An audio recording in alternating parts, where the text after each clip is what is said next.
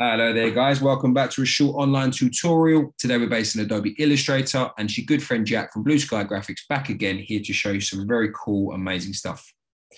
Okay, guys, what I'd like to do is show you this crack text effect within Adobe Illustrator. When I say it's a very simple process to follow, trust me, it is. It's a very simple process to follow to create this very cool, very trendy, very modern effect that you can apply to typography. Question should be, how do we do it? And what I'm here to do is show you the process of what to do and the steps to follow to create this effect. Okay, so what I'm now going to do is zoom out, pressing the Command and minus on a Mac or Control minus on Windows, just to resize my artboard so I can visually see what I'm doing. Now with my selection tool here, I'm just going to select everything like so and just press backspace just to remove so we can get started from afresh. Okay, so I'm now going to use the typography tool. Let's click on the artboard. Make sure that my typography is white. And obviously we're going to type the word crack. Now using my selection tool, I'm going to start to resize, but at the same time, I'm going to press Shift and Option on Mac, Shift to keep it proportionate, and also what I want to do is press Option on Mac or Alt on Windows to resize from the center point there. Say to about that point there. Wonderful. Okay, so what I need to do to this typography is now create outlines. So with it selected, I'm going to go right click and create the outlines. And using my selection tools up here, my alignment tools, I'm just going to get them aligned correctly, horizontally and vertically. Wonderful. Now I need to create our cracks. And the way that I'm going to do that is by using our line segment tool. I'm going to create a nice straight line here like so, to about center point like there. And I'm just going to make sure that my stroke has some width to it. And we're just going to change the color just so we can see what we're doing. Okay. So using my line segment tool again, I'm just going to come through and be pretty random with how I place the lines, which will eventually be our cracks. Let's say like that. Let's say one there. Let's make sure that lines joined up. Wonderful. And shall we say one more? Why not? Let's say one there. Okay.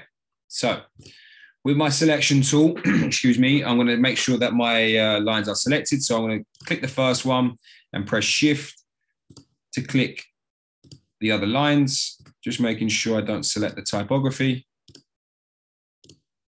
Wonderful. Now, using our profile option up here, I'm just going to come through and create this profile here, like so. Now with them lines, what we need to make sure, because currently at the moment, these are strokes.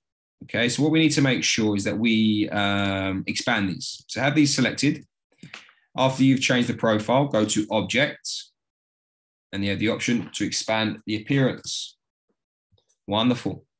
And now we're going to select everything like so, using our selection tool, and we're going to use our Pathfinder window, which is situated here. If you see this icon, if you can't find this icon anywhere, it's always situated in Window Pathfinder. Now, the Pathfinder option I would like to use here is what we call a divide, and this will divide everything into its own individual piece. Wonderful.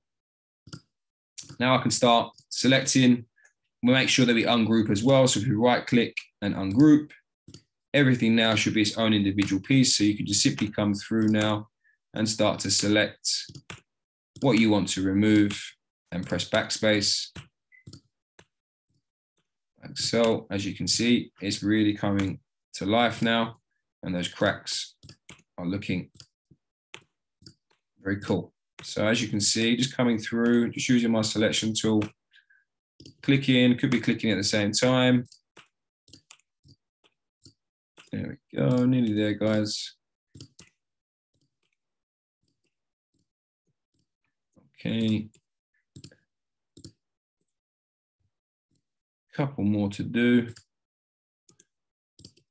Let's get these ones in the middle here.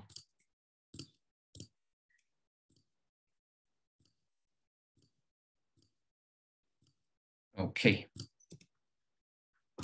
And what's always good as well is to now use your move tool and just move these a little bit, these sections here, just to create a bit more of this sort of crack effect. just come through yet again, be a little bit random with it. As you can see, wonderful. Say like that there. And maybe move that one down there a tad, probably a little bit more up there. Wonderful. And may move this one like so. And there you have it, guys. That's how you create the cracked text effect within Adobe Illustrator.